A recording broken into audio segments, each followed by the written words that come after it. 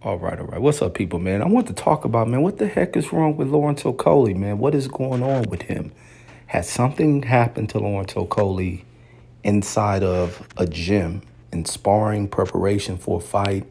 Has this happened some fights ago? Did he get clipped by someone? Did someone knock him out? Because, I mean, Okolie and his holding, once his chin is tapped, him hitting the canvas, is what has been exposed by Chris Billum Smith in this past week's fight. But today I sit back to rewatch this fight, and I'm going through it, and the holding was extremely excessive from Okolie from round one all the way throughout the fight, to where he's been warned multiple times. He had points deducted twice. He was almost facing a third point deduction, but it was just way too late and unnecessary in the fight for the ref to take it.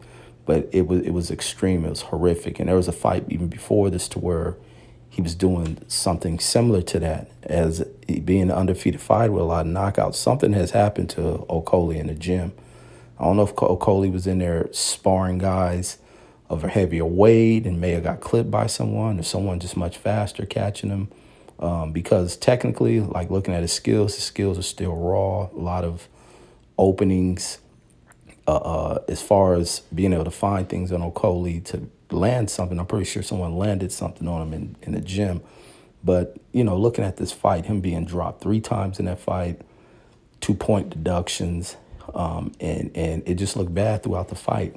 And this could have been a fight that Okolie could have won, because when Okolie at times would maintain his distance and be able to let his punches off, he was landing some good stuff. But he was doing a lot of moving in with his head, holding this dude, trying to rough and push this dude around without throwing anything. It's just like something's not clicking anymore with Okolie and what is going on. And then people want to talk about robberies.